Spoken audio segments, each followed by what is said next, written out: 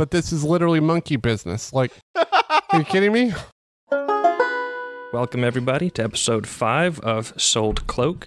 Something I keep forgetting to do is I keep forgetting to tell people about the website. You can go to soldcloak.net to see all the episodes there, and you can get links at the subscribe page to wherever you get your podcast. And if you ever want to see the show notes or anything like that, that's something I keep forgetting to plug. But anyways, welcome. We're going to get started today. Today's topic is going to be the redress of grievances, so how to deal with problems in our system right now, hopefully through the system, and only moving on to more extreme measures whenever those... Burn it all down.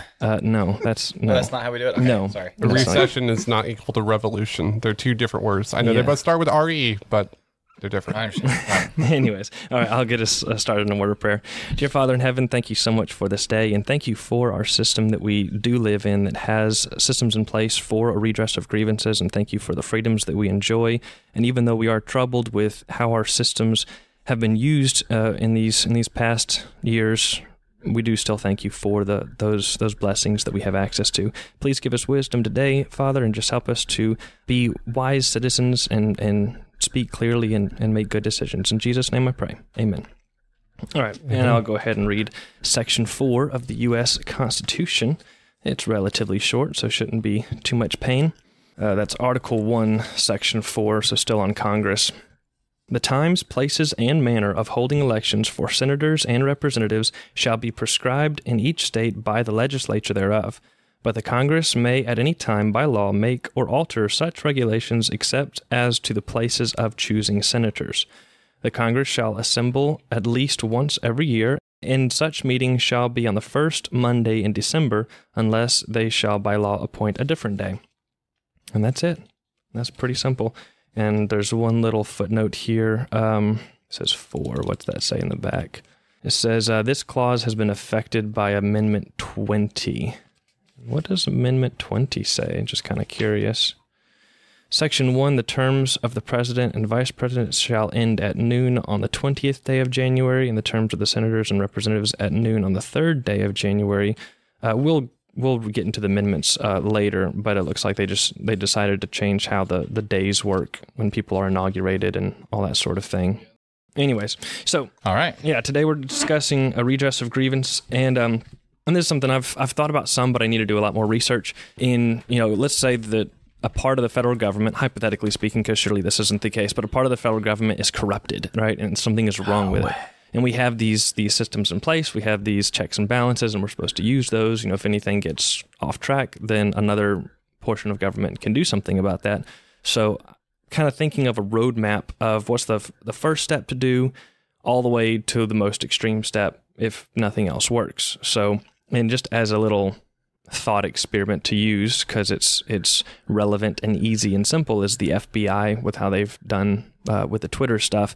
Obviously, Twitter as a independent organization, they can do whatever they want, but the government is not allowed to mess with the freedom of speech, and they've been doing that quite a bit. I mean, not just Twitter, but all social media, your Instagrams, Facebooks, anything. Yeah, it's much more egregious than we know the details of, but the nice thing is we know the clear-cut details of the Twitter one. So, I mean, there's obviously many more grievances that could be addressed and lumped in, and even with just the FBI alone, there's a whole bunch of illegal things that they've done, but clearly breaking the First Amendment seems like a good starter point, to use as an example. So yeah, it's a good example because we not only is the thing that they did clearly wrong, but also we have all the documentation, so there's no longer any speculation. We say, okay, there was a portal they would upload information to. There was people that worked for the FBI in the meetings making decisions,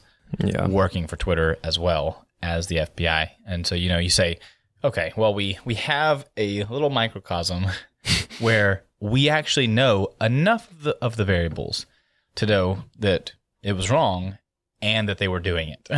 Yeah. Right. And that's necessary when it comes to legal stuff, because you can't just say, hey, we want to impeach somebody or something because you got a bad feeling about them, or I'm sure that they were corrupt or in a scandal. I mean, you can't do that based off of your opinion, of someone, or because somebody sniffs, kids' hair. I mean, you can't prove a lot of stuff, with no that. matter how much it bothers you. No matter how much it bothers you. Yes, exactly. So now this is something hopefully y'all might know a little more than I do, because I don't know quite enough about this, and I'm mostly looking at you, Jack. So I've written down a couple of steps, and y'all can feel free to break in at any time to educate me on my ignorance. So I'm thinking, of course, I'm pro-secession. I think Texas should secede, but I do think that you ought to go through every step you can and say, all right, that didn't work, Mr. Laynce. Yeah. And I'm kind of on both. I want to succeed, but I also don't.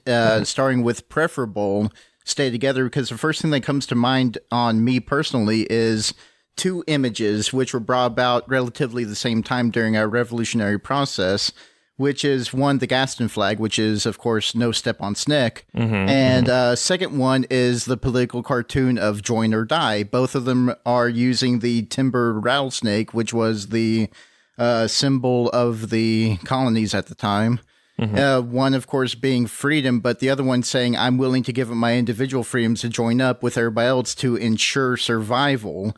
So although there is still a good argument for strength in numbers, which is preferable, we do want to still be a United States of America. But at the same time, I believe we should also equally be in a mindset of saying we can succeed, we can divide and still be okay, but we just have to prepare for it. I think that is a balance, because on one hand, they're leaving the British Empire, which is the biggest and strongest union that exists ever at all time, so they're obviously becoming weaker by seceding, but they say it's worth it. But it's not worth it to have just independent countries of, here's Georgia, here's Connecticut and all that sort of stuff. So there's, some sort of balance of how connected we want to be. And if we did have a secession, which we did with the Civil War, it wasn't just one state. There was a number of states that kind of left as a block, and that may happen if, let's say Texas secedes. You may have something like Arkansas that says, we'll go along with it. Arkansas, Florida, Louisiana is turning that same way too, last I heard. We'll just cut off New Orleans. We don't... They can, exactly. The Union can keep New Orleans. We don't need that. It's below the floodplain, so that's all you need to know. And Tennessee, I think, is in that too, right? Yeah, Tennessee's pretty cool. There's a couple cool. So there may be, if it was one successful secession, you may see a number for the same reason. If we wanted to secede, but we don't want to secede alone, that's kind of difficult. I think Texas is in a position that it could do so pretty comfortably, but not every state could do that so comfortably, and so to be able to tag along, I think would be reasonable. But yeah, a good point. It is hard to balance that. What's that? I would say that most of the states that are sufficiently populated could probably do it. Right? Yes, and sufficiently large, because you can have a place like Massachusetts, which has a lot of people, but I don't even know if they have enough land to make all their own food. Yeah, okay, maybe they do in Massachusetts, I'm thinking but maybe of not North Island. and South Dakota. Yeah, they don't produce a lot, but there's only 500,000 people in each state or something like that. It's like just move. It's cold anyway. We do have some specialization among the states to where some states don't make food, but they make this, and some states only make way too much food, and that's their job. So Iowa. Yeah, exactly. Iowa's the state that everybody wants to steal whenever they're seceding. We're gonna take Iowa with us. Yeah. And you're with us too, right, Iowa? And they're like, I don't think so. Yes, you are. Get in line. And I'm hungry too. We'll give you corn to leave us alone. Hey, that works. How about you give us corn and we don't leave you alone? Iowa's nearly in the center, so it should just be the Switzerland. Yeah. They should secede, sell but not food to everyone and get rich. Yes. No committed alliance to Texas. Hey, no committed alliance to everybody. They sell food. Exactly. Sell food and buy what you need. It works fine. Capitalism. Look, there man, you go. If you have extra food to sell, you can make it. Yes. That's true. Yeah, and the ability to defend that extra food. Yeah. You got guns. That's hunting in Iowa. People got guns. That's a literal foundation to any society, historically speaking. I settle here. I am here long enough to make the food. You move to me. I have power. There you go. Yeah. Well, and that's why a lot of major cities are right next to water, because you need the water to grow the food. And trade to get from the places that do make the food. Yeah. So, and in our own Declaration of Independence, it says that you shouldn't he doesn't say in these exact words, but it says you shouldn't secede for light and transient causes. So you definitely don't want to just do it as a knee-jerk reaction. And I think that was the problem with the first Civil War. I shouldn't say the first Civil War, the Civil War. Well, the American Civil War. There will be a second. I didn't say that. The South will rise What was your name again? But so I mean, they had tensions. They were rising, and then you have the election of Abraham Lincoln, and then just I think immediately thereafter, whenever everybody heard the news of who got elected, you have states that are seceding, and it wasn't planned out, it wasn't organized, it was knee jerk, and then you have the whole Fort Sumter incident where it wasn't even clear. Okay, so who owns the fort? This is a U.S. federal fort here, but it's no longer in the quote unquote U.S. territory, but the U.S. says that it is, and then you have an outbreak of war. So you definitely want to do things in a organized and intended manner. You don't want to just quickly do something that would cause a big problem. So of course, that's just a rule of life anyway. I mean, it's not local to that context. Like, I mean, didn't Jesus say something like, if you meet your enemy in the way, you should like agree with him quickly and stuff, like be friendly and just be agreeable and stuff. I just meant like slow escalation, right? Yeah, like be quick to listen, slow to speak, slow to be angry, right? Yeah. There's very few situations where like you go from 0 to 100 in 5 minutes, right? Yeah. Very rare. Unless there's no hope, and then violence of action could win the day. But you don't get to the position of no hope on this scale very quickly. Right. That's what. Yes, right. I'm just saying, like in those scenarios, like it's very, very rare. It's going to be a small scale, and you say, okay, there is no hope of me talking my way out of this. I'm getting jumped by 3 guys in the back alley. Yeah. Now it's time to go from being nice to killing people. Well, but that's the rare situation I'm talking about. Right. Yeah. So not in your daily life and Yeah. Well, that's something that kind of I've been thinking about for the past couple of days now. Is that that kind of thing does take time. In fact, I was thinking about our revolutionary period from the British, and it wasn't just an overnight thing. It wasn't just all in 1 week either. It wasn't just in 1 month. No, it was several years of slow build up, build up. The next thing you know, Boston Massacre. The next thing you know, Boston Tea Party. It's like, then all the fireworks happening, then people were being killed, and But so the real question to me is, how do we establish that point, and how long is necessary for said buildup? Because nowadays, not going to lie, powder keg is getting pretty hot. Yeah. But at the same time, powder keg. It's like, but at the same time, it's been well over a decade of buildup at this point, depending on where you want to draw the line. Yeah. You could even go back as far as like 18 years, and of course, tensions do ebb and flow in and out. So I mean, there's been obviously we had the Civil War, and there was tensions, with that, which never even fully got extinguished with, but yeah, you're going to have that buildup. And I think what's important is when we look at our Declaration of Independence, not only do you see a list of actual problems with the king, like anybody could read that and say, I don't really know what was going on back then, but this looks pretty bad. Like, I understand why they did this. It wasn't just a knee-jerk reaction, but also you can tell that they did attempt to have a redress of grievances. Like multiple times we tried to get you to give us, better judges or do this or whatever the case was, they had attempted to do it the correct way, and it was him that refused to do proper justice, to do proper representation or taxation or any number of things, That, so they didn't. It wasn't just they got upset. So it's not necessarily the number of offenses. We might have the number of offenses right now, but they were diligent to record them and categorize them and deal with them, saying, okay, so we tried this, that didn't work, we'll add it to our list, that didn't work. And after a while, you kind of realize our list is big enough, we need to do something about it. And maybe it's because of a flashpoint. Or severe enough. Yeah. Right. Yeah. I mean, like with all the transgender stuff, it's like, well, it wasn't that severe when you were just trying to convince other adults. Or even just, because it started out, right, as we all know, it was L&G. Yes. Right? Back in 10, 15 years ago. I thought it started with Sodom and Gomorrah, but well, okay, but in modern, we're talking about U.S. here, right? So it started out with just, we're gay and lesbian, and we want to have the same rights regarding marriage, right? That was a big one, right? and then it went to LGBT. They actually did have the same rights to marry as straight people. They could marry the opposite sex. Well, I mean, they legally had the right to do that. Yes. Okay, It was unnecessary. Sorry. all right, but you know, and then it went on to. I mean, I'm sure one of y'all can recount this better than I can. But then it went on to, hey, we want to be accepted in more general areas, right? Someone should be defending us. Then the rainbow becomes a symbol, right? And it's like, okay, You might want to take his mic down just a little bit, because once he started actually talking, There we go. he started talking louder, which is fine. We just got to tie it in. It always happens. Yeah. No one knows how they're going to talk in the future. Right. Yeah, you can't be you're like, hey, just talk about random things, and then have the passion of when you're in your brain, you're not thinking about how loud you're talking. right, yeah, Right. that's where I live. So yeah, but then it went to like the flag and the parades, and then a whole Pride Month, And then a forcing of compliance where, right? Well, I want this,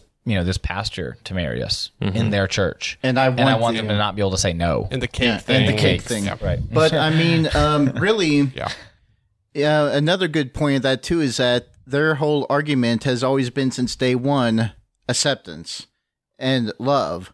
But the thing is who gets to decide that, and to what extent? As in, acceptance is, to me, is I'm a lot of neutral. I'm a very neutral kind of guy. I just don't care about a lot of things. So to me, you walk up to me, say, oh, I'm gay, I'm lesbian, and that's happened, throughout majority of my life at this point, and I'm like, okay, that's cool, and I don't care. You hate me. Yeah, it's I'm like, it's compelled. No, I literally acceptation, just don't care. But see, that goes back to what I'm trying to get at. It's like, it started out as like, oh, well, we're not even close to wanting a revolution, right? Like, we're just like, well, I will disagree with you, and I'll openly disagree with you, but I can accept that you exist, and I'm not going to bash you. I'm not going to slander you. I'm not going to spread your name. I'm not going to make the whole neighborhood hate you, right? Yeah. And it's just like, okay, there's some level of peace that exists. But then now we're at the point where it's like targeting children. Yes. Yeah. And it's like, and this it's a perfect example of an escalation that it's like, okay, where do we draw the line?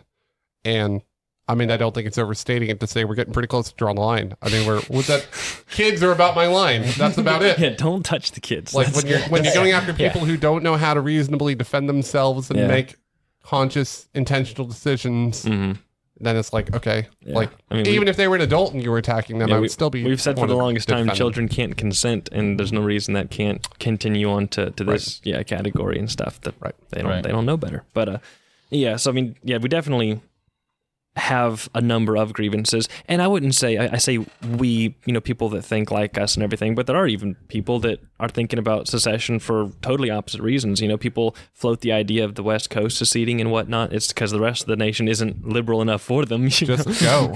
Exactly. I'm so pro secession. I'll vote. I'll move to California and go vote, and I'll move back. I will help you. Yeah. So going back to the whole FBI thing, just as a good thought experiment.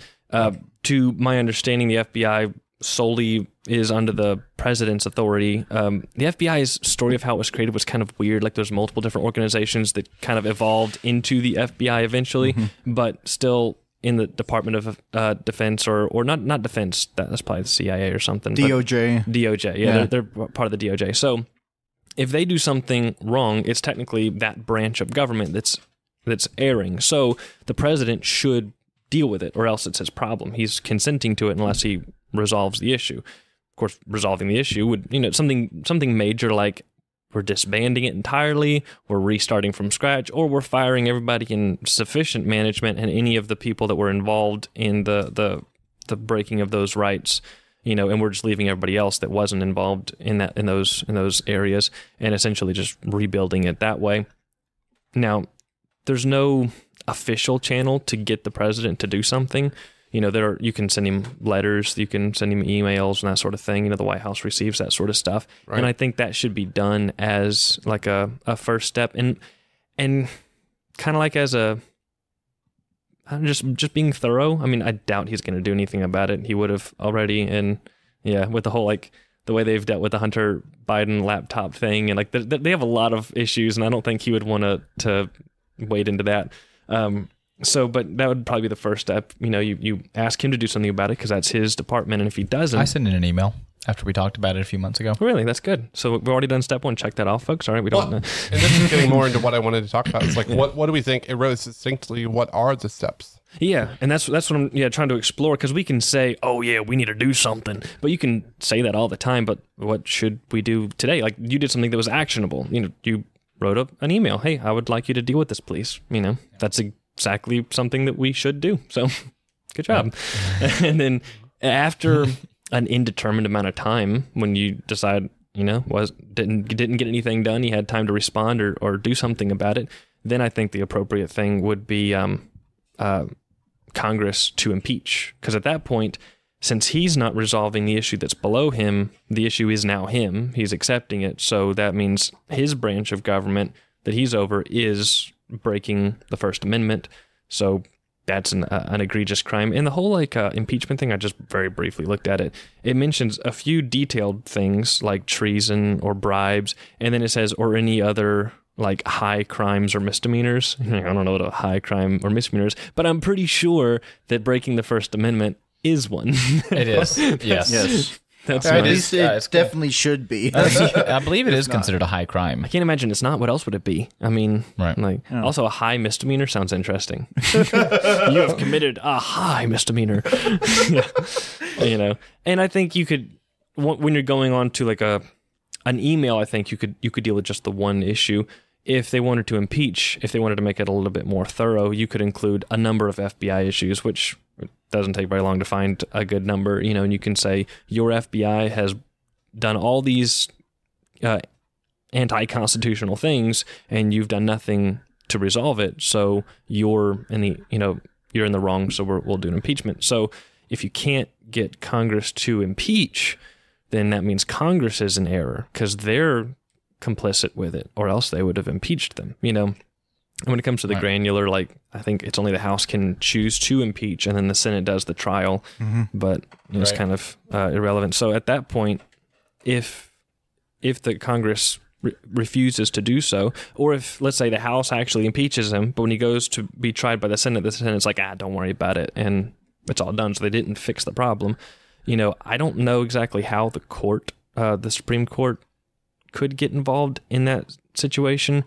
I know they did things like with the whole vaccine mandate, they were able to say, hey, President, the mandate that you made was unconstitutional, so it's null and void. Right. Of course, the FBI was created a long time ago, different president, different head of DOJ, all that sort of stuff. But could the Supreme Court say, hey, at this point, the FBI is unconstitutional, so it's null and void? All those people don't have jobs. It doesn't exist. There's no FBI. I don't know. I'd have to look into that. But the only difficult thing about that is that there has to be a very good amount of actually substantial evidence that they could actually physically hold and prove. Ha-ha. Mm-hmm. And there you go. Well, that's why the one we're bringing up. Yeah, the Twitter files. What do you want? We got scroll. We got more. Yeah, but that's just one issue. Yeah, that's a drop in the whole bucket. That is. It is a drop in the bucket, but it's a good hill to stand on because it's so well documented. Yes, and to be able to prove things. No conspiracy. You can have a lot of accusations, and it has almost some weight when you have just accusations that are unclear. But somebody can always say, well, you don't have any evidence. But now when you have evidence, hard evidence for one of those accusations, now all the other accusations look like they have a lot more credence. And some things you'll never have evidence on. Sometimes people destroy evidence. I'm sure the FBI would never do something like that. Neither would Clinton, but she got away with it. No, yeah. But if you can catch somebody, and this not necessarily in like that you're convicting somebody of a crime with evidence that you don't have, but saying we know you're guilty of corruption and we know it's substantial. We have hard, clear evidence for, let's say, these 3 items, and you have an accusation of 23 items that are on this list, and we also there's public sentiment that says there's probably more, but we just didn't write them down or don't have evidence for them.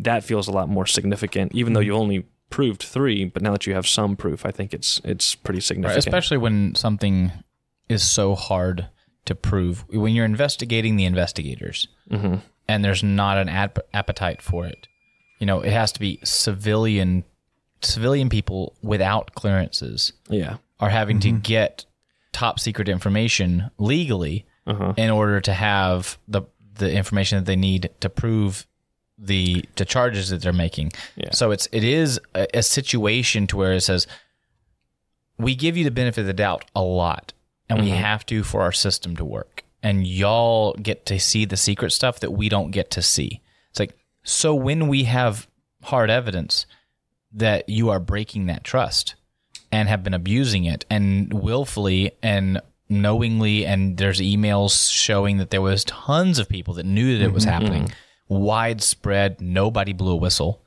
right? It was found out on the Twitter side, not the FBI side. There was no whistleblower. Everybody was in lockstep. Everybody who knew about it kept their mouth shut, right? And so when you find a situation like that, you say, okay, hey, we were giving you the benefit of the doubt on everything. And the one time we find out, we actually get to see behind the curtain, and all of y'all are corrupt.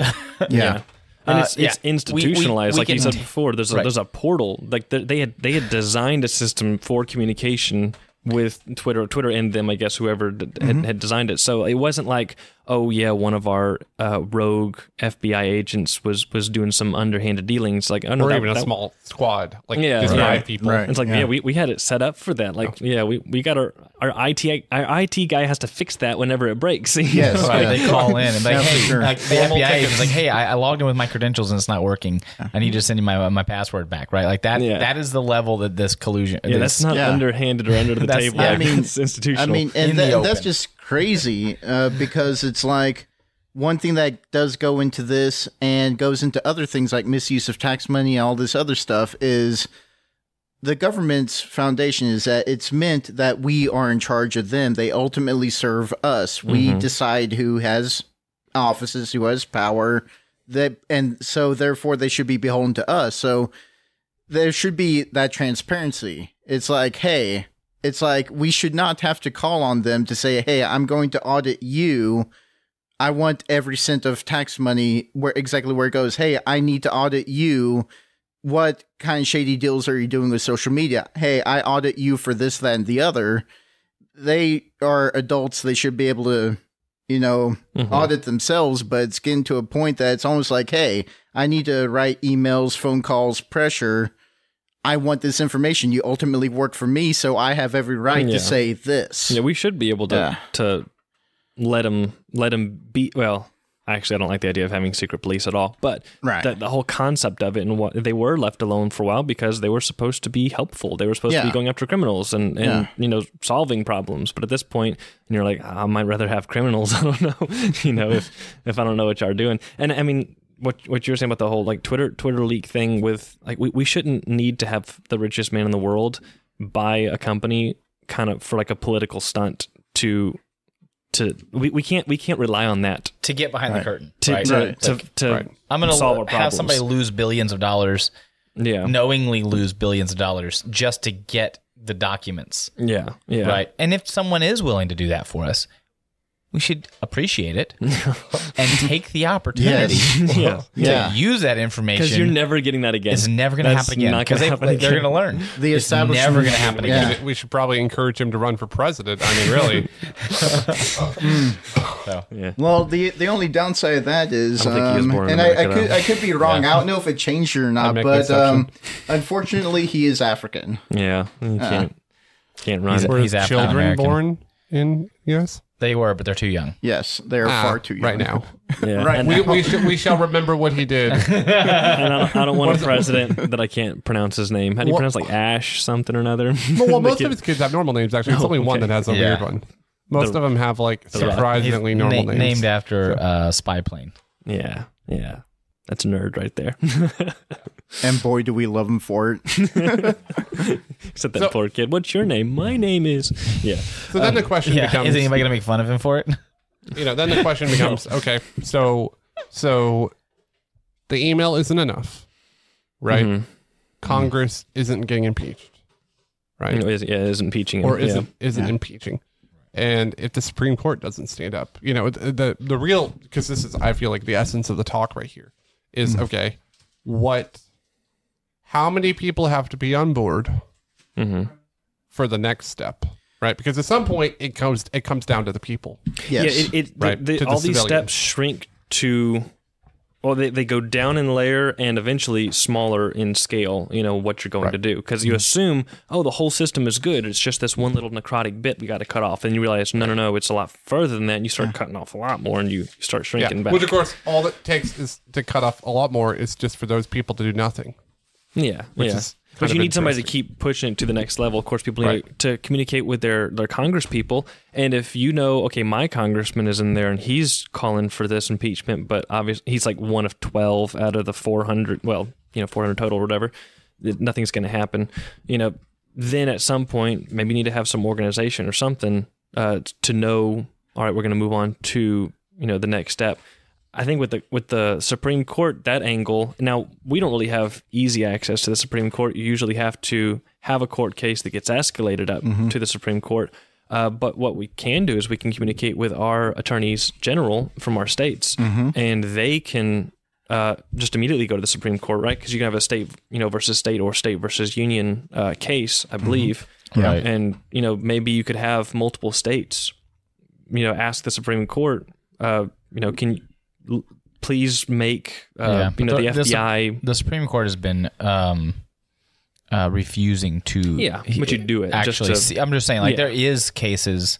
Well, like with the 2020 election thing, there was cases to look into the issues with Pennsylvania and stuff. And I mean, whether or not something should have changed, surely they should have looked into it. When you have there's something crazy like 20 states or something signed on to that, I think it was our Attorney General, Ken Paxton, that started it or something, and they wouldn't even look at it. But they refused to look at it. That's part of knowing where the necrotic flesh is and making it official and saying, hey, we got our Attorney General to try and start a case and y'all wouldn't hear it. So that's why, we're going to the next step. So if you contact your attorneys general, you contact your not local representatives, your federal representatives, and they can't get anything to happen on the federal level.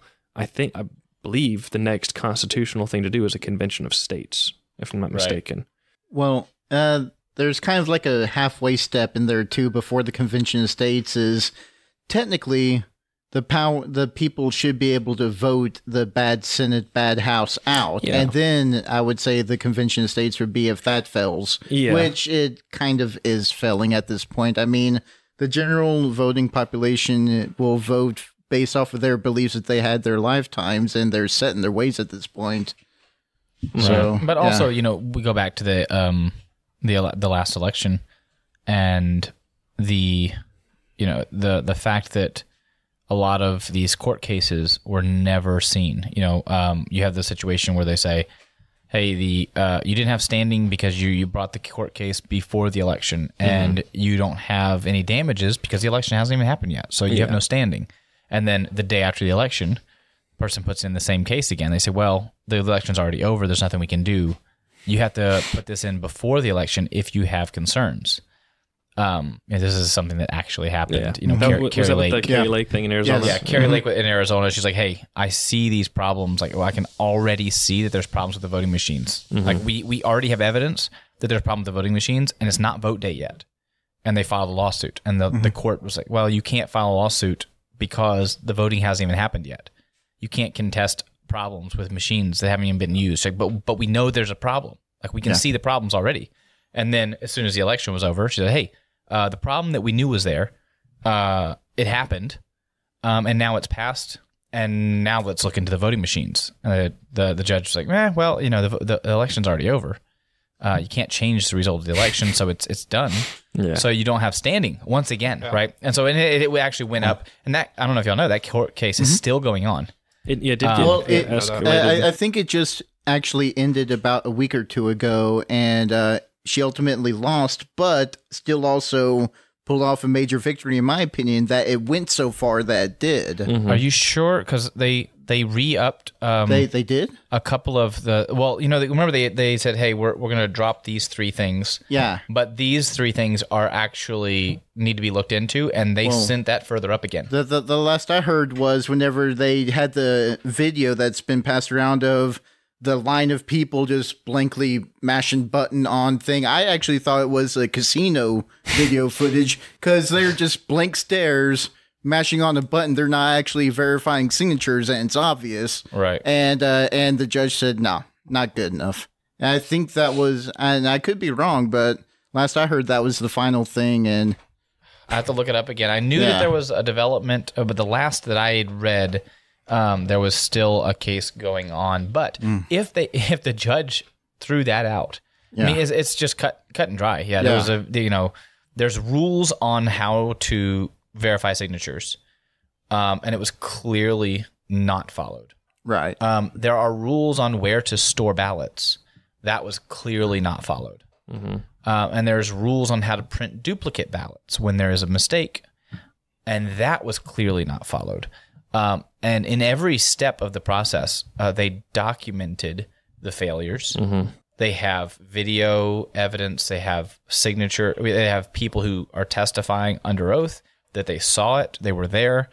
They everything that you could possibly need has been submitted to the court.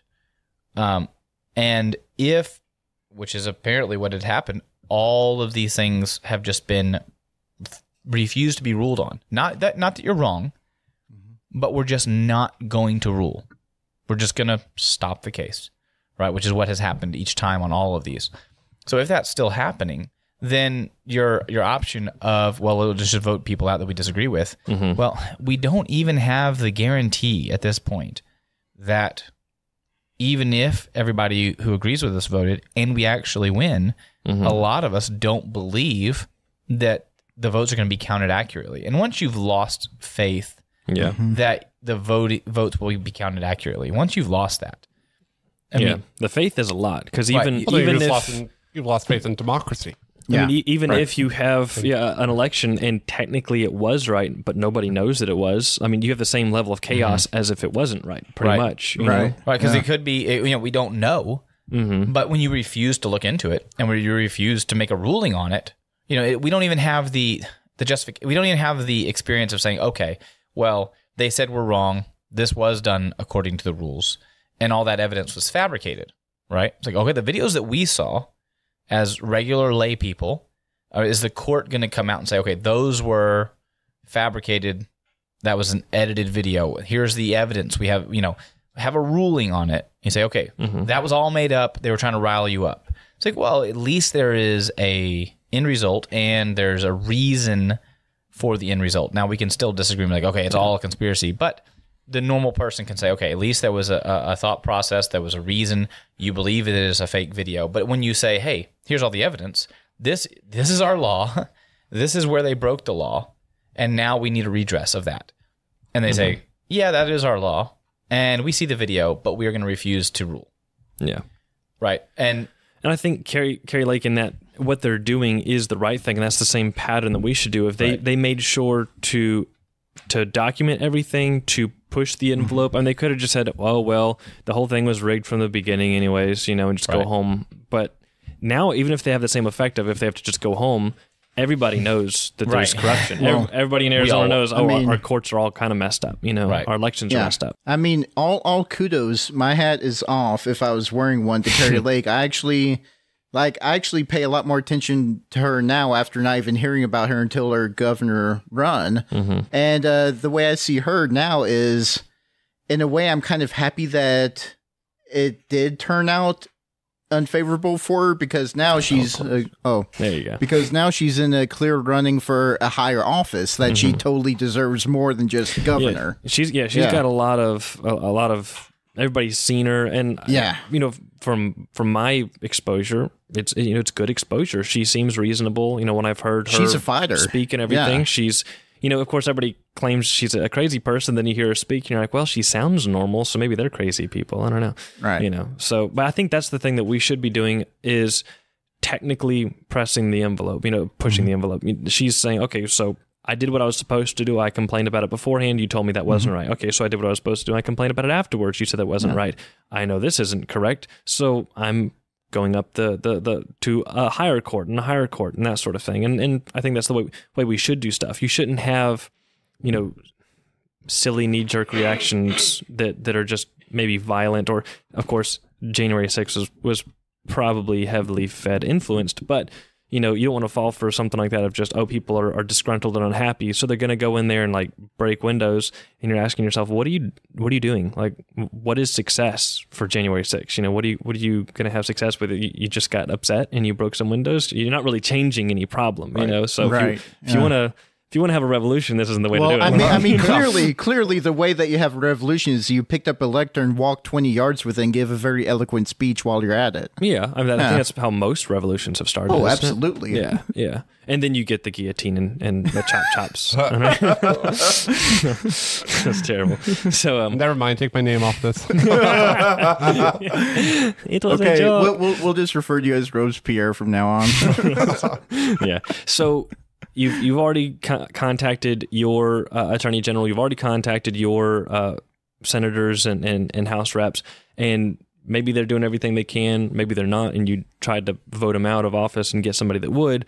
You've given it enough time, some indeterminate amount of time. So I think the next thing to do is you get with your local legislature. So here in Texas, we have our House and our Senate and everything. And then you get with them because it's their job to decide if we're going to have a convention of states or not. That's not a federal thing. It's a state thing. And there's already a number of states that have already decided to do so. And I don't know the details of it. There's a certain percentage of the states that have to consent to do it to trigger it to happen. And I don't know what that number is. We've never actually had one since the signing of the Constitution. That was technically a convention of states. Since that initial one, there has never been one. And slowly over the years, state legislatures have signed in that they do want to have one, and it's just kind of stagnant right now, And so you put focus toward that. You try to get the states that haven't done it to go forward with that.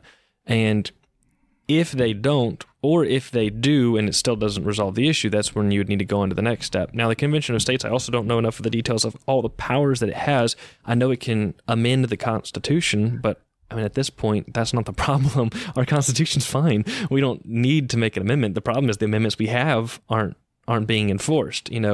I think, though I'm not sure, that a Convention of States can also do much more extreme measures. I think it can remove everyone from government and hold elections. That's what I was thinking. I would like to look into it more and just keep the same template. We still have the same concept of Congress and all this stuff, but we're just going to replace all the personnel. We're going to have a mass election. If you held office before, it doesn't matter if we like you or not, you are permanently banned from ever holding office again.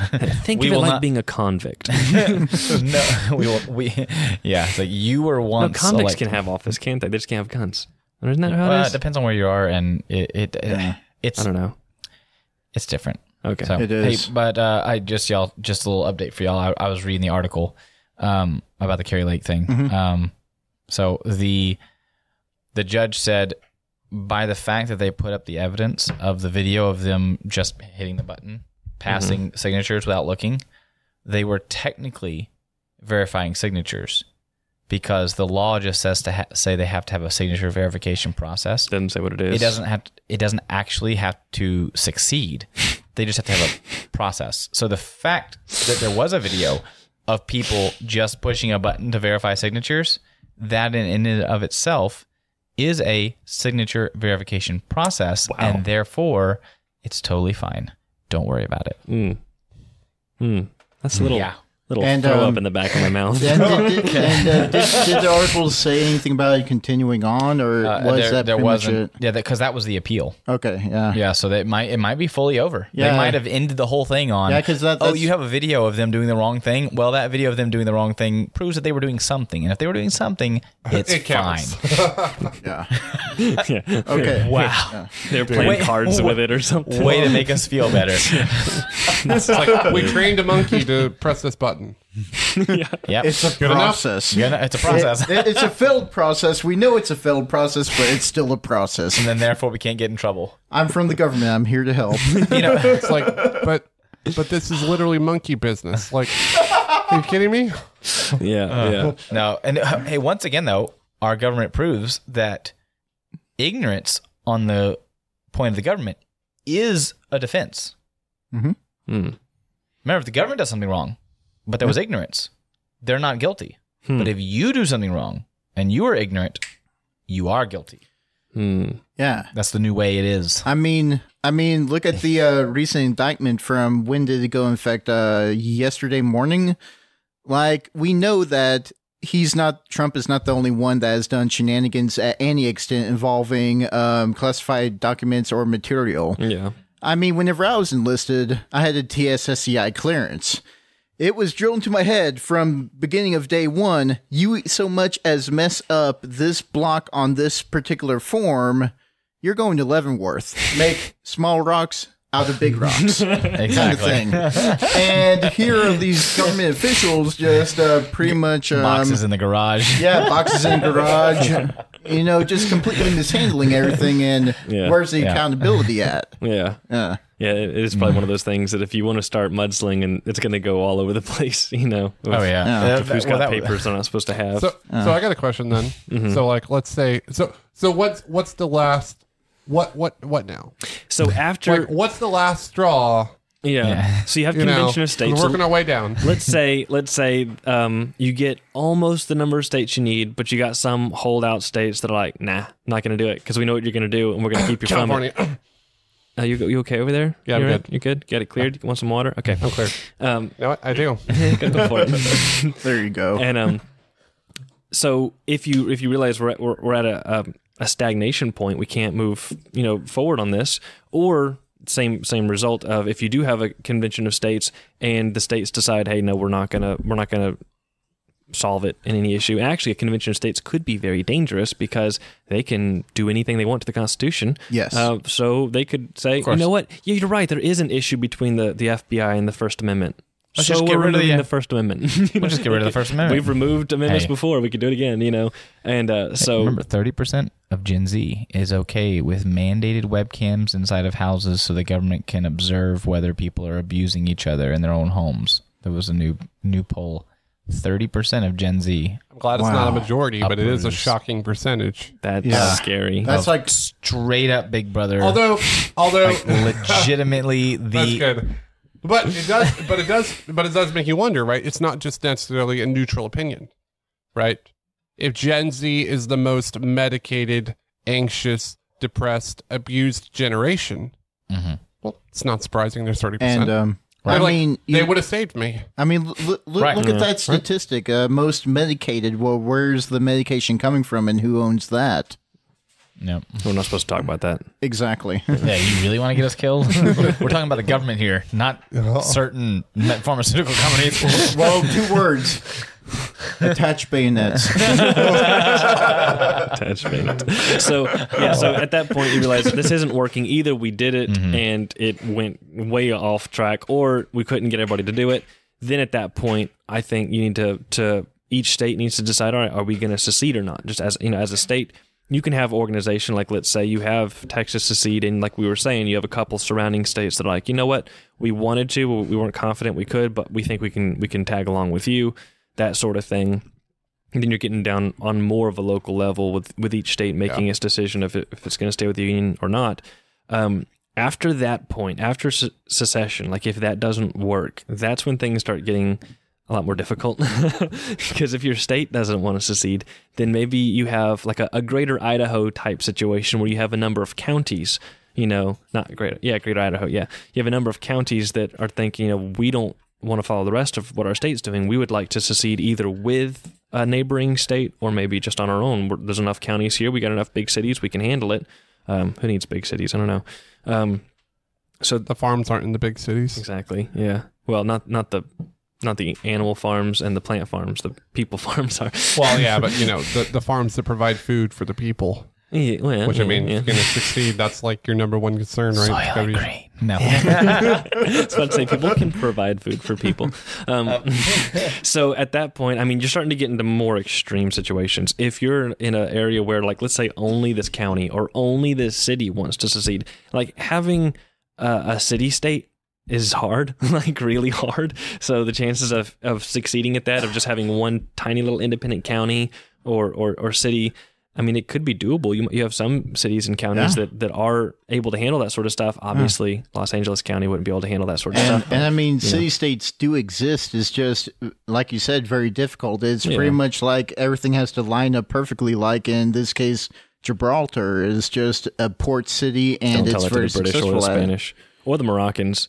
Actually, just don't say Gibraltar. Yes. Okay, Bahrain. How about that? There we go. Yeah. Since fewer people know about it. But you can't pay me enough to go back. Yeah, I mean, there are city-states that do succeed. A lot of cities are just not set up for that, and a lot of counties aren't set up for independence.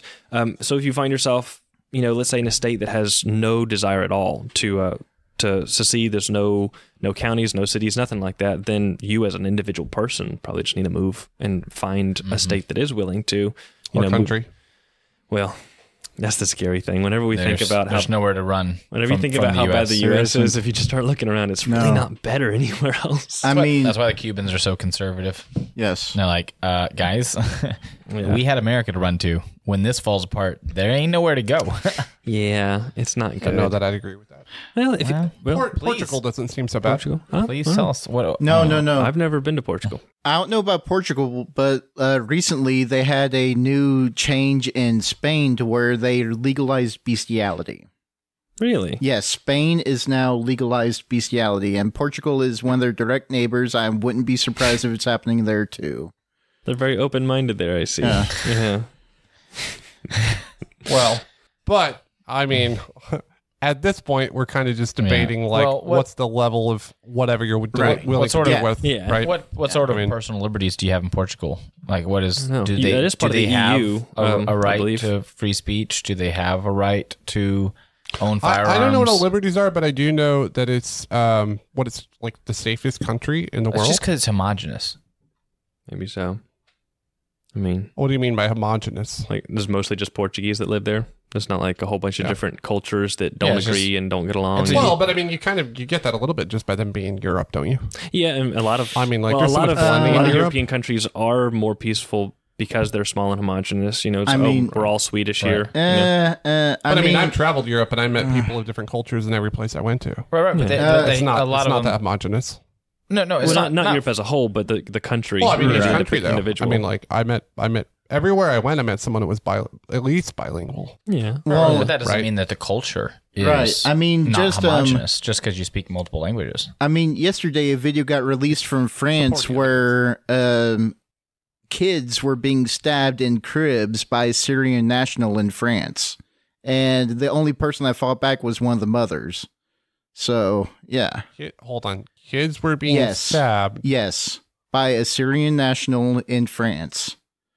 And one of the only person that ward, fought right? back was one of the mothers, and all the men actually just ran around screaming. Yeah. I saw something about that on Reddit.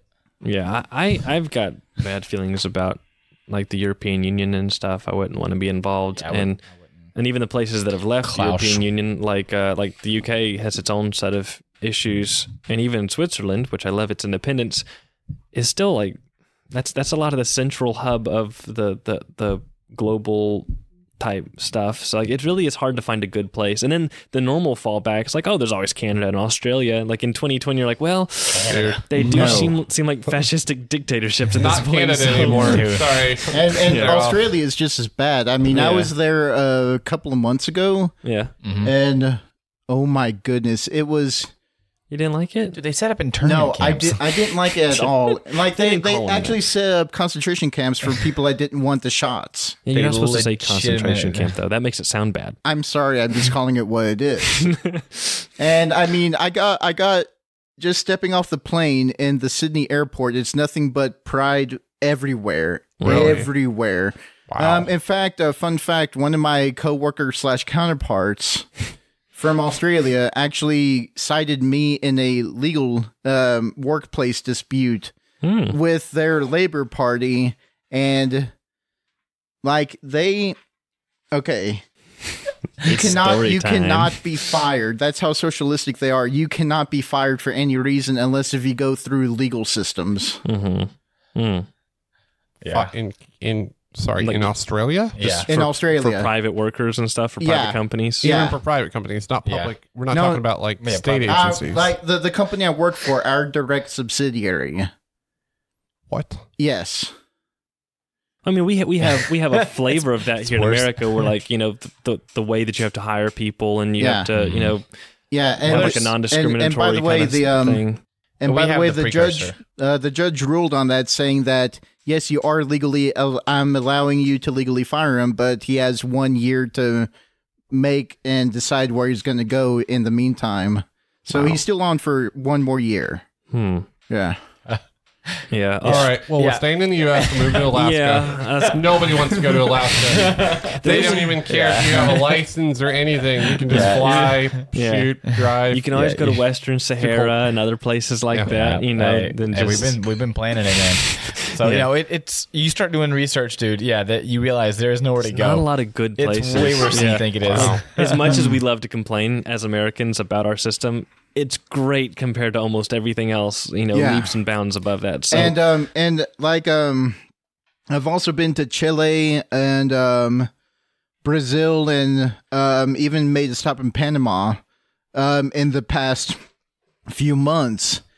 And I mean, if you talk about other issues like start going into inflation, stuff like that, which we're heading into, I was technically a multimillionaire for a couple of days. How did it feel? What? How did it feel? Actually, I was scared because I came to the realization of this is exactly where we're heading. Yeah.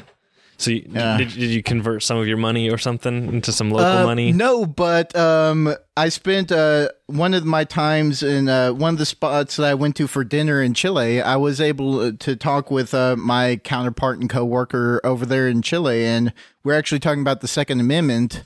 And of course, I don't know if they actually have that right, but you don't see any guns at all, period. Yeah. In fact, I think he was telling me that the only way to get a gun as a civilian is to go to their highest court and convince them for it. Good luck. And he was like saying, well, why would you even need a gun anyway? I say, look, we're sitting in a restaurant and safe to say that there's 200 people in here, right? He says, yeah.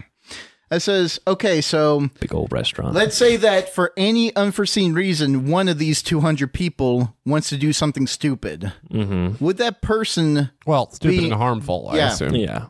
Would that person give at least a second or third or fourth thought, knowing that at least 100 of these 200 people are also carrying? That's awfully optimistic. Yeah. Let's say 15. Yeah, even still. It does depend on where you go, though. Yeah. Well, if you go to the restaurants I go to. Right. But I mean, but the point is that you have that.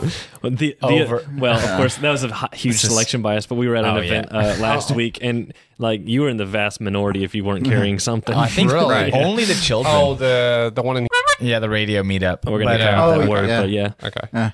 Yeah, only the children weren't carrying. Yes. Okay, but that's not a normal everyday restaurant. Heavy selection bias. 200 people. Okay, I was at the burger joint here. I'm not going to give it an exact name. And of course I was open carrying, and a group of guys came in. They were all open carrying. And I said, hey, they said, hey, and we kind of laughed about it a little bit. And then a group of ladies came in, and of course they weren't open carrying, and they saw all the guns. And they laughed a little bit, and they were like, usually we assume that we're the only people that have guns. And so they opened up, all of them had purses, and they had all their guns. And we looked around, we asked the people in the back, we're like, hey, we're just curious. Like, how many of y'all are carrying? And two of the waitresses.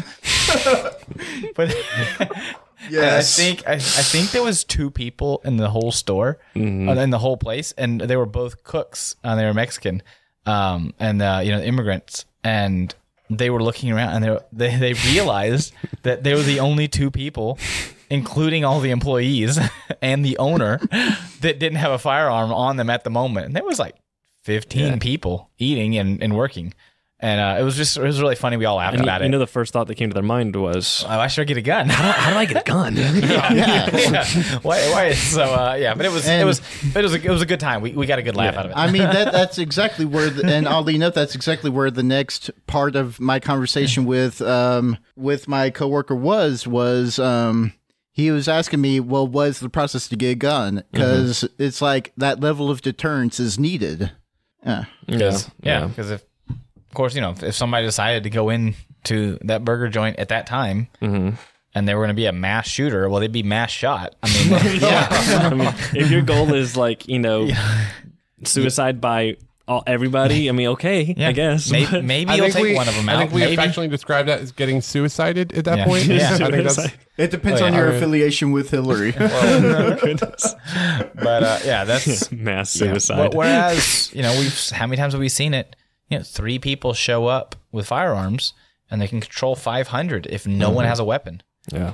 If you don't have a weapon at all, and you're going up against somebody who's ready to shoot and doesn't care about your life, it's so hard. And the mindset is also a little bit different. People that haven't ever gone through a thought process of how would I defend myself hypothetically, they start hearing shots or people screaming and they just kind of like get all giddy and run, they get nervous, they don't know what they're doing, it's just panic. You're going to have people squishing each other, trying to get out of doors, that sort of thing.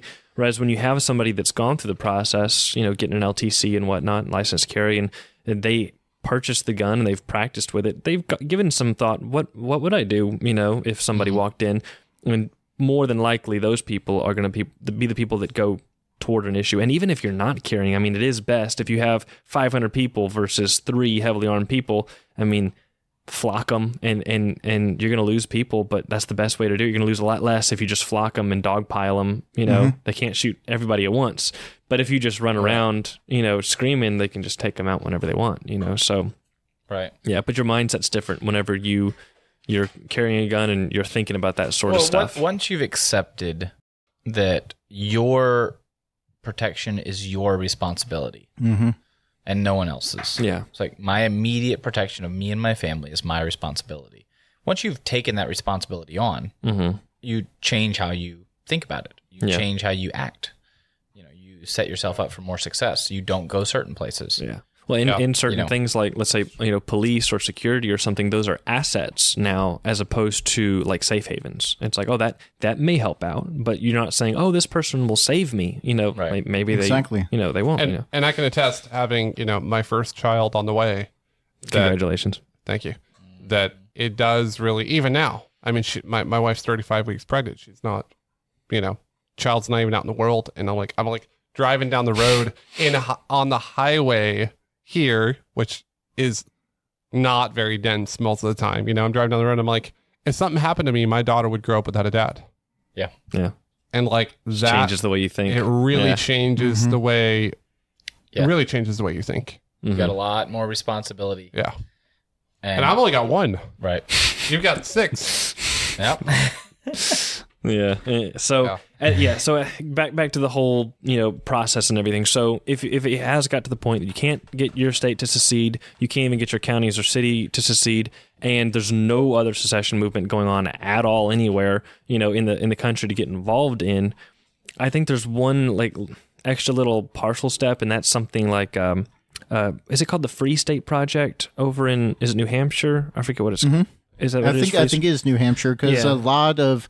Like New Hampshire right now is pretty much the hottest spot for the Libertarian Party at the moment. So the same concept, even if it's not that exact movement, but the same concept of, all right, there's a small minority of people that want secession just strewn throughout the whole country, and wherever they are, they don't have a majority to do anything, so they all decided we're all going to up and move to this place, and then we're going to be the majority, and then we're going to, do something like that. That's a North or South Dakota. It's North or South Dakota, isn't it? That's so cold, though, man. Negative so 40, cold. Baby.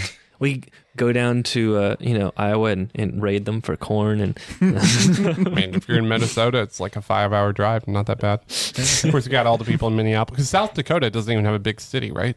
Or North Dakota? They don't even have one. Really? You could probably just drop the whole big part of that. Do they even have a city? Well, they have towns. They technically have a city. They have smaller towns and bigger towns. Yep. Oh, sorry. No. Our local. Notice I was intentional to describe the highway without saying where it was. Good job. Right. Thank you. Yeah, we're working on it. I didn't finish saying the word. It started coming out. But like this, this local city. If you put that in, South Dakota, it would be one of the biggest metropolitan areas. Like, yeah, it would be competitive, man. I've driven through the Dakotas, and all I saw was flatland, and nobody else. a lot of snow and people suffering. Yeah. And if there's a city on the border, it doesn't count. Like it has to actually be in the state. Yeah, and there's been movements that are organized like that before, like with the founding of like Salt Lake City. You know, that wasn't a natural thing; it was a very intentional thing. You know, we got to get out of where we're at. You know, and get to where there's nobody else, and we can set up our own base of operations. You know, and they did that, and it seemed to work out pretty well for them. So if you do find yourself in like it's just me and my family and maybe my best friend, and that's it, I can't find anybody else that has the stomach to do anything else.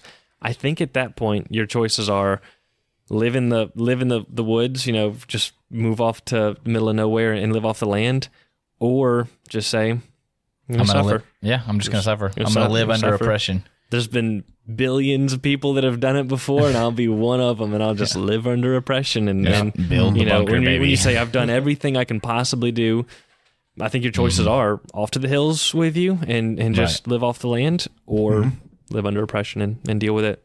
You know. Yeah. But of course, I mean, I think you're kind of skipping. Well, I don't know if you really skipped it. Let me know, okay, man. I looked it up. So I mean. All right, you're not too far off. So what I imagine is the largest. So the average city population, if you just take the average, is about 130,000. Yes. Really? Okay, for comparison. Wow, there's a lot of little cities though, aren't there? Like lots of tiny little cities with like 2,000. Yeah, here. but then you have like Houston is 4 million, and there's a lot of offset with the millions, right? Yeah. And Bismarck, North Dakota, very proudly has a population of 74,000. Yeah. So we're gonna stop saying local stuff. There we go. We're back to real life. Yeah. So all that life was thank you for the special effects, Laynce. It would be one of the biggest ones. That's all I'm saying. It would be sizable. It'd be considerable. But there's a kind of a quote unquote step there, right? Which is that, dare I say the word, you move into recruitment, right? Before you go to just say it, man. You gotta say something. I just said it. The recruitment. Oh, I thought you were gonna say something else. I thought you were gonna say something like Civil War or something crazy. No, well, no, that's Tim Pool. Because recruitment carries with it. Recruitment carries with it a military idea, and I don't necessarily mean it in a military context. Yeah, right. But you're just trying. That sounds religious. Proselytize. Not better. Inspire. I don't know. Yeah. So, but there's the level of, and this is what leaders do, right? Is you're trying to get people that are really, I think what you're doing is you're trying to convince people that don't think it's as big of a deal as it is, that it is a big deal. Mm-hmm. That's what you're trying to do. Right. Yeah. Because there's a lot of people that would be on your side if they cared enough or thought about it enough or something like that. Or understood how it affects them. Yeah. Right. Yeah. Right. That's a lot of people don't realize what things affect them. Like the whole Target. Again, I'm going to go back to transgenderism, but the whole Target thing. Mm-hmm. It's like, oh yeah, I don't care about LGBT, except that when you take your kids to go shop at Target, there's clothes in the children's section advertising for LGBT to your kids. Right. It's like, it's not just a political issue. This affects you. Right. The political issue affects your children. Mm-hmm. Right. Yes. Directly. Right. And when you see like what is being taught in school, right? Yeah. What is, And now you have the new law that just got passed in California just a couple of days ago. And the same thing in Washington State. But they still pass laws in California? I thought they just had edicts at this point. This particular one is saying like that... equivalent of just printing money. No, the new law in California regarding it is you are a parent. And of course, they have it in the schools to where the teachers or anybody can go to your kid, and if your kid has any look of anything, say, this kid is this. Mm-hmm. You're a parent, you disagree, you refuse to affirm, you are the criminal now, and you're being charged. Now, I'm assuming this is all provided that the child agrees with the school. Well, that's the thing, is that children cannot and should not be able to consent. Well, no, but I'm just saying, what's going on. I just want to know, I want to understand the saying context of the law. Right. If my child says, I'm about to have a girl and she says she's a boy, but correct that. But she says she's a girl, but the school says she's a boy and I say she's a girl, I assume we're okay. Well, all that it takes for that to happen is for the teacher or whoever to plant the seed of doubt and have them question, oh, am I?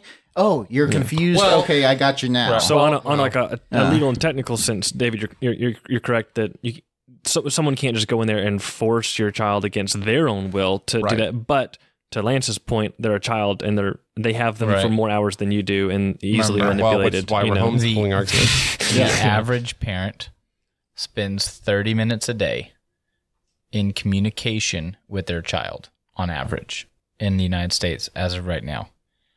30 minutes a day of communication, of actual communication. And how much of that is instructive? Right.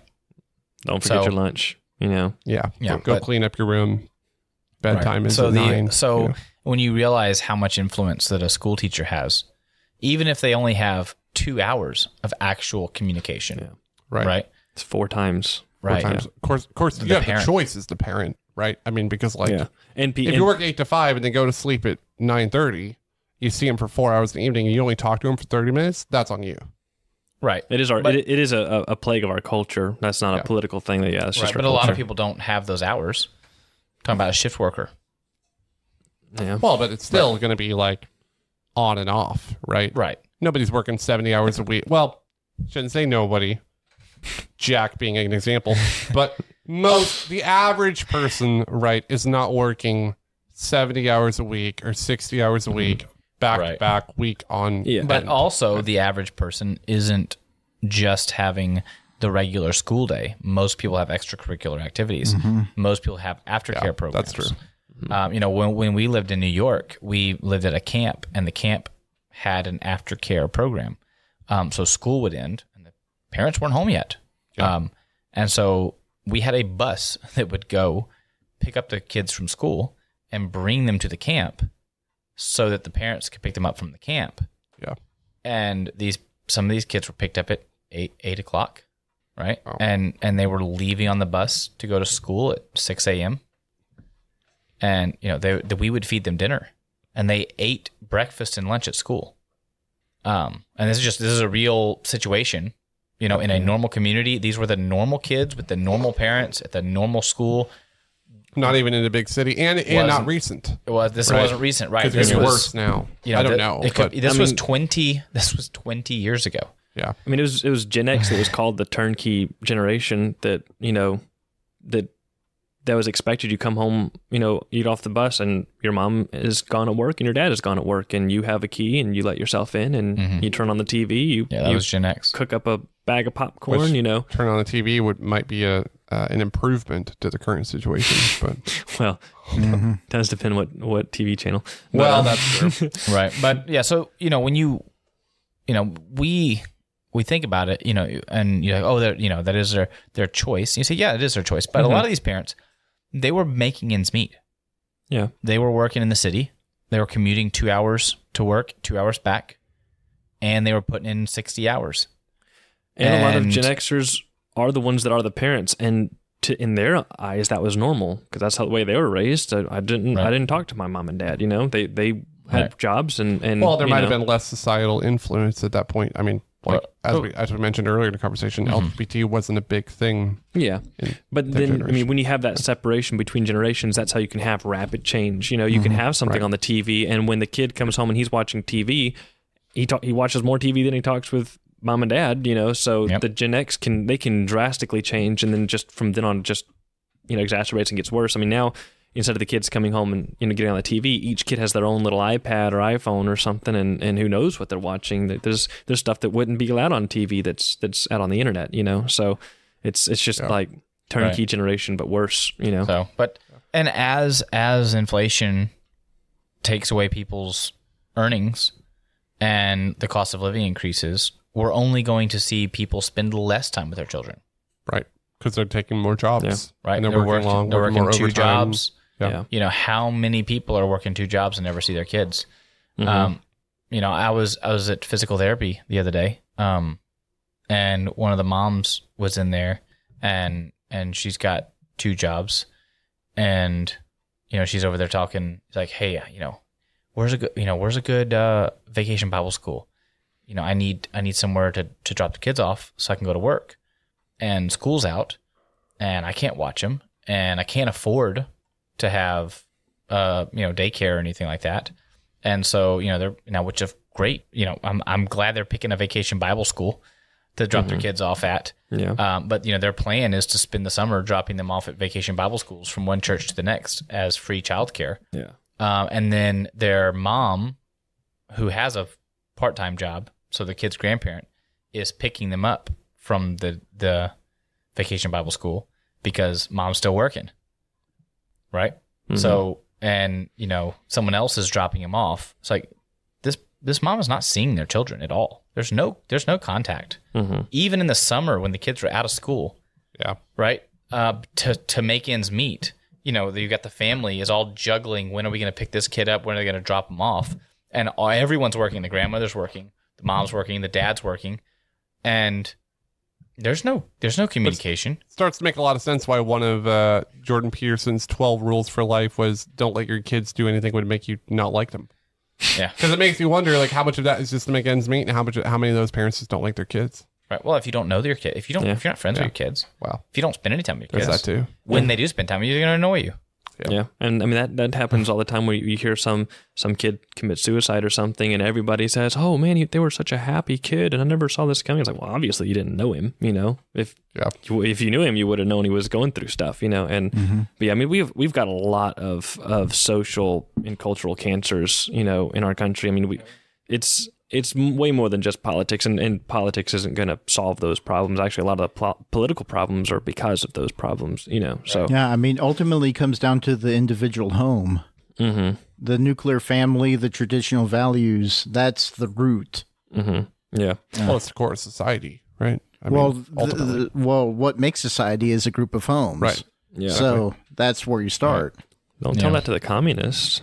Family is part of the patriarchy. Don't you understand? Part of the problem. Classism. But when I started homeschooling my kids, I'm offended. It was still considered weird.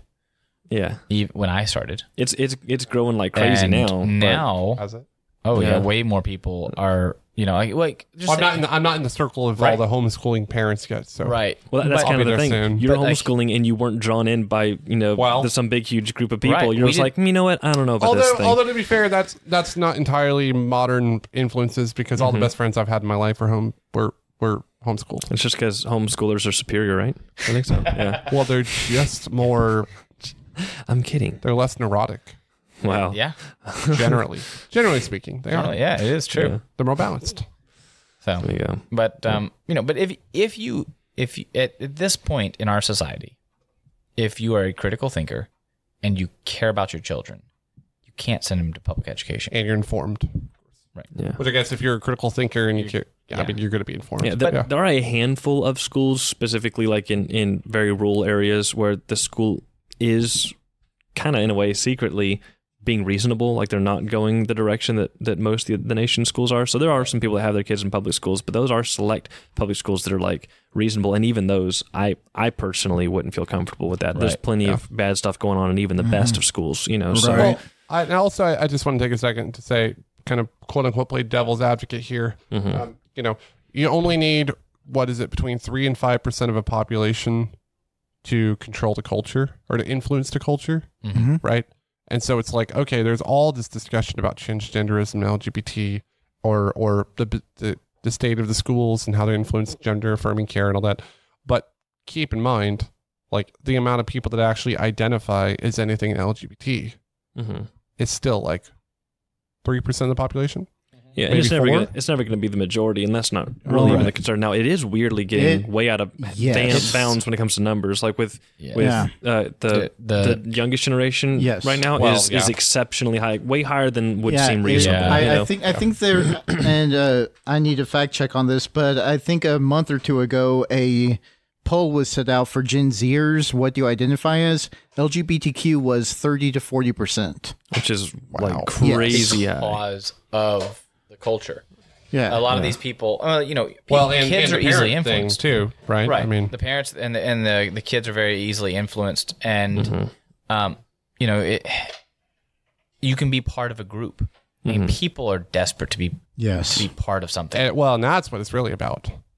really what I think, and I'm not just been listening to a lot of Jordan Peterson lately, so shout out to him. He'll probably never hear this, but still. He might. Jojo. But one of the, that's one of the biggest things. It's like, especially, as I'm sure at least you well know, Jack, that, who they're targeting most is girls going into puberty. Mm-hmm. They have the highest, and they're always, no matter what the trend is, they're always the most vulnerable population, right? But they're like, oh, you feel bad, you feel depressed. Mm-hmm. Here's a potential solution for you, and here's a group that will accept you, right? If you do this, and you will be called brave. You will be accepted. You will be in the in group. You're right. This option. It's almost like the popular. It's like you're one of the popular kids, right? It has become that. Yeah, it has become that. Which is so wild to me because, like, when I was in school, right, the popular kids were either the kids just with the most confidence, right, that just exuded the most, like, sense of leadership or inspiration, or they were funny, right, or just kids that were plain attractive, right? I mean, that was part of it too. Yeah, right. And now it's not. We're not living in Mean Girls anymore. I mean, it seems like a step up almost. I mean, it's not. I don't know, it's debatable, but there's always sideways, I guess. Steps there's always sideways. Lateral thinking. There you go. I mean, there's any direction for LGBT, right? Just whatever direction you want to go. So, but identifies a cat now. I think it's getting close to 50% if you include bi. Is which is part of the LGBTQ AIP. And then there's things that aren't even like P is pansexual. I don't know how many letters. Where's the rest of the letters? You bigot. Oh wow. It is. Sorry, two spirit plus. Sorry, I forgot about it. And you even have things like queer that's not defined, and you have people that, I mean, technically they're just regular people.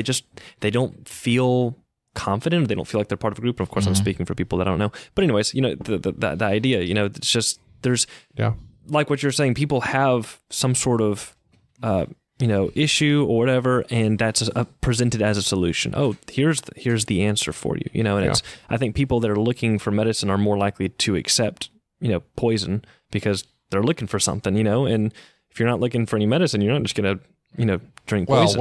Well, like more like drugs, right? Something that is poison, like, but more like cocaine or heroin, or I mean, it's like that kind of poison where it's like, oh yeah, you're gonna feel good until you don't.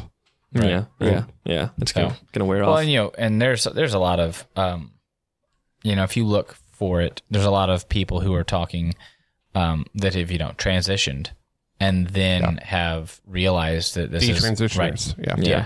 And it's becoming way more of a thing, and it will be because. We have because it's a mistake, right? Well, and we have people. We've had people who have gender dysphoria. It's a thing. People have felt that way. Some people have always felt that way for a long time, right? And back in the day, if you were going to seek surgery for this, and it wasn't popular, and nobody was talking about it, and you just decided that this is the way that your brain works. And it's, 1 in a million people. Okay, well, maybe you're not going to detransition. Maybe you're happy with your choice that you made. Maybe you're not, but you're probably not going to tell anybody that you're not happy, right? It's like, well, how, when you fought tooth and nail to get it and you thought about it for 10 years, and you're like, okay, nobody encouraged you. Everybody said it was a bad idea. You're not going to go and be like, I can't believe y'all talked me into this, right? You're going to keep your mouth shut. Right. Yeah.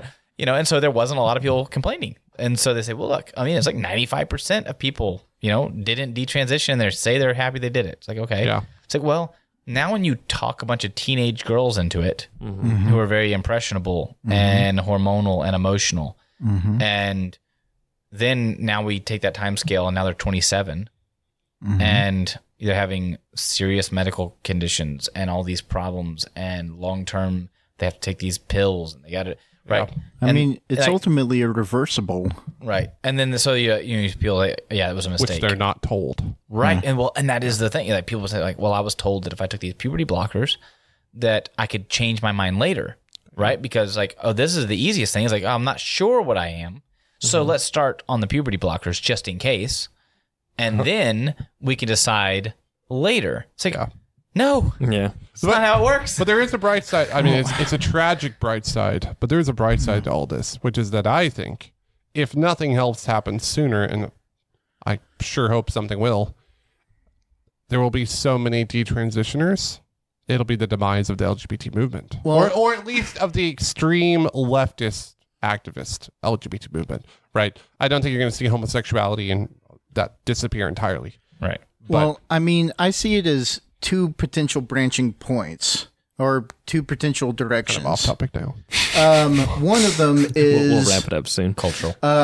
One of them is the issue is going to be resolved by common sense prevailing, and the cultural war about it ends up turning the tide sooner rather than later, and there's a mass awakening of this is what is actually going on, and obviously transing kids is wrong. And that can happen. We win that way. That can come. That's happening with the university. It's a less ethical issue, but that's happening with the university. Yeah. Now fewer people are enrolling. The alternate direction, which it breaks my heart so much, is that let's say that doesn't happen. Scenario A does not happen.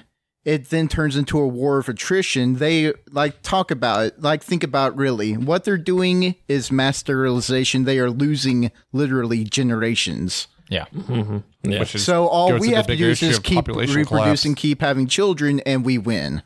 Yeah. And I don't want to think of it that way, but that's pretty much where that path goes. Yeah. Right. And we'll wrap up here pretty soon, but just one more note on the rise and all that.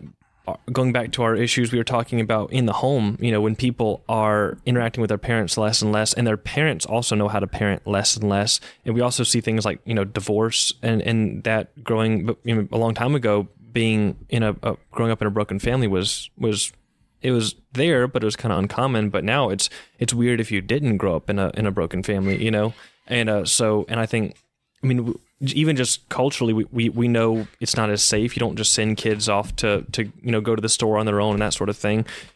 People are being abused more often and everything, and that sort of stuff will affect you. It'll gives you trauma, and then if somebody's telling you, oh yeah, the trauma you feel is because of this, and this is the solution. So I think we just have more trauma that's not properly dealt with too, that makes our generations more susceptible to it. Like a perfect storm situation, really. Yeah. Well, and you think about it, we as individuals around this table have a way less of an influence on us by external factors because we are sitting here at this table. We are friends. We like each other. We know each other's got each other's back. We have a group, and we do things as a group of people on a regular basis. And if there was a problem that we needed help with, we can call people. There is a group of people. It's not just one person. Right. Yeah. There is a list of people and anyone on that list could call anyone else on that list for help. And you'd be confident in knowing that the person's not going to be mad at you for calling. Yeah. They're going to be glad that you reached out to them, and they're going to be happy to help you. And they're on your team, and they actually want the best for you as a person. At least at a minimum, that they would come help you even if they didn't want to, because you're part of the group. Right. Yes. At the bare minimum. Right. Right. You got somebody. You're not alone. You're not alone. Yeah. And I think we forget because we've had this so long. Right. And even like homeschoolers, we've had our siblings and we're close. But sometimes I'll talk to people. I'm out in the world all the time. I go to people's houses because of my job. I talk to people. And there are people out there, and they live in a trailer park, and they have no friends, and they have no one to call. And they are desperate for human contact. And, and when they can say, you know what, I'm going to choose to be part of this group. And I have talked to people who've done that. They say, you know what, not LGBTQ at all, right? But if I go put on a pride shirt and I go to the march and I say I'm queer, because it's part not of the family, then I'm part of the group, and they will accept me as part of the group, and I get that feeling of being included, and people telling me that I'm brave and enjoy my company, and that's such a big part of it. And so, we do need to be mindful of that. And as our world has gotten more and more isolated, and people talk to each other less, and more people work from home, and less things are done, and less people go to church, and less people have a church family, and people don't do things as a society anymore. We don't have the racket club where it's a normal thing for people to see each other and know each other's name.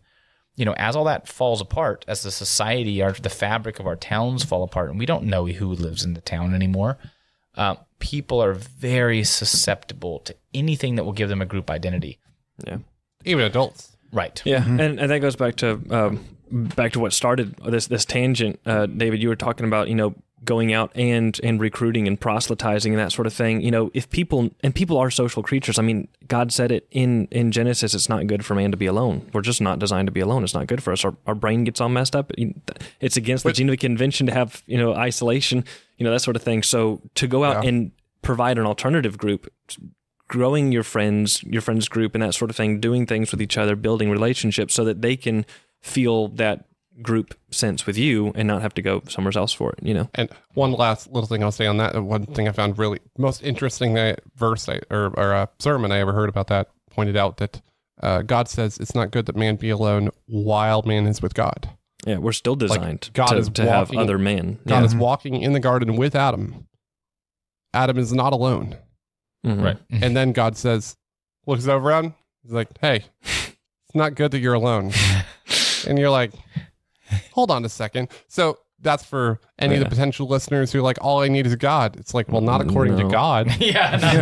Forsake not to gather yourselves together, as is the manner of some. So, but anyways, I think we hit it pretty good. Definitely, I need to look into more of like the details of this, the legalities of things. But I think it would be good for us to do like what Jack was doing, get the ball rolling, and contact the people, in order, and try to be organized about it, try to be reasonable about it, so that, if it came down to it where we did need to secede, we could write up the same style of Declaration of Independence and say, we tried this, it didn't work. We tried this, it didn't work. This was a problem. We tried to resolve it. Couldn't find a solution. That's why we determined it's necessary to do this. It's not irrational. It's not, not a knee-jerk reaction. We're not trying to hurt anybody. No, and I don't want any conflict. I don't want to see civil war or conflict or anything like that. Yeah, I don't want to. So, anyways, it was good to see all y'all. Thank you very much for joining. Yeah. And thanks for inviting me. Absolutely. And of course, go to soldcloak.net. You can listen to it directly there. And obviously you can find any links to any other places that you may want to listen to this. But that's really the hub of where this is, in case in the future we're ever taken off someplace, you'll know where to go to find another outlet for it. So soldcloak.net. See y'all later. All right. Bye.